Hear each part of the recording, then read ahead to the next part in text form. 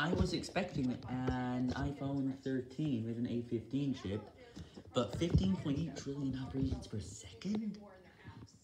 Swing vision, powerful Core ML and AR models, and A15 Bionic for real-time shot tracking, and video analysis and remote controlling. Did it get recorded exactly? Why is it a live stream, not a normal video?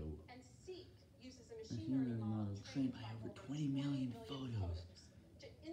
Identify plants and animals to remind you. Is done on device. Processing is a powerhouse.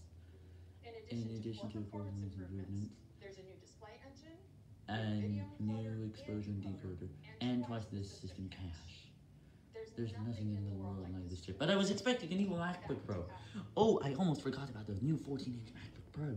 I was expecting it to come this fall.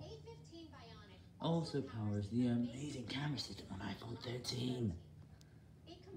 Our powerful cameras, incarnation image signal processor, and computational photography to create our most advanced dual camera system.